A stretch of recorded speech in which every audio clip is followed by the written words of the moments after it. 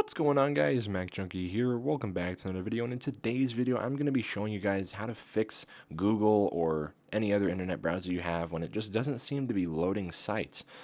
Sometimes some sites might load and other sites won't load, and so in today's video I'm going to be showing you guys how to fix that.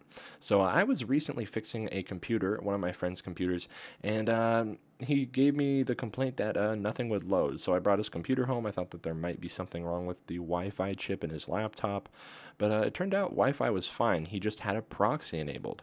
So I'm going to go ahead and show you guys how to disable your proxy if you do have one. And sometimes you may not know of a proxy, or if you set one up. Sometimes apps can do this on their own and then mess up your browser. So go down to your Windows search bar and type in settings, and then open up settings, and then type in proxy.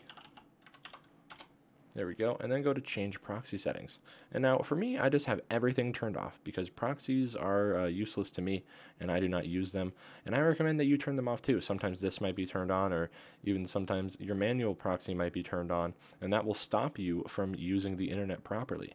So after you do that, if that fixes the problem, then great. But if not, then there might be some problems with your DNS. So here's what we're going to do. We're going to flush the DNS. You're going to go back to your Windows search bar and type in CMD, and when this little box comes up here, you are going to type up here, you're going to type in ipconfig, and then hit the space bar, and then do a /, and then type in flush DNS, just like that.